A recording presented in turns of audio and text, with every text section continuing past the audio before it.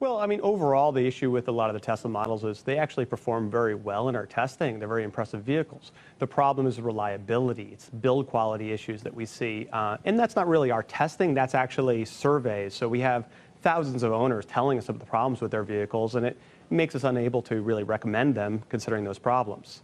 The latest issue in terms of the autopilot, well, that's a different animal. So, you know, it's interesting. I've been testing cars for 20 years at Consumer Reports, and there's nothing like Tesla because they're constantly changing. You can't just test it once and wait. And the latest update is this change on Navigate on Autopilot. So Autopilot is this driving automation system. Navigate on Autopilot actually suggests changes in lane changes, and it can execute them too if you accept them.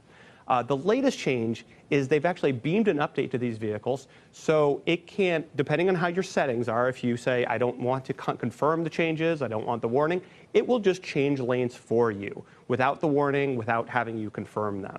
And with our testing of it, it was really a bit concerning the way it operated. Dangerous, concerning?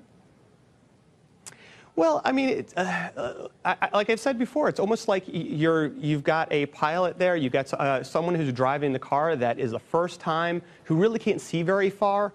Sometimes it'll just cut cars off. It doesn't really, it doesn't seem able to sense a car coming up behind you.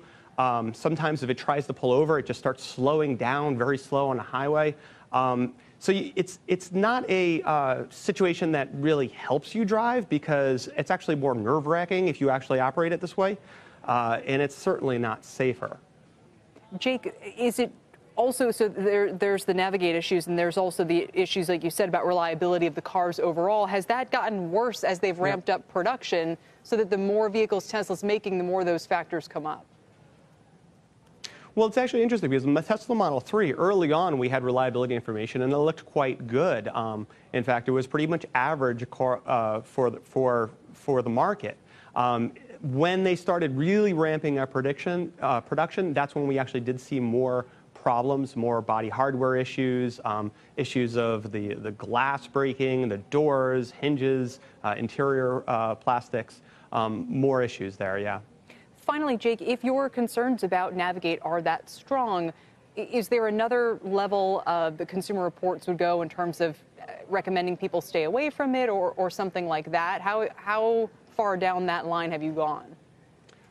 Well, specifically the settings, when you know, we would not recommend anyone shutting off the confirmation or shutting off the warnings for the lane change. It doesn't really make sense. We did this to test it, but I would definitely not do this. It's a very nerve-wracking experience. The concern, though, it really kind of shows how far we are from a truly autonomous robo-taxi type environment because we're so not ready. And this is really, this feature really shows that.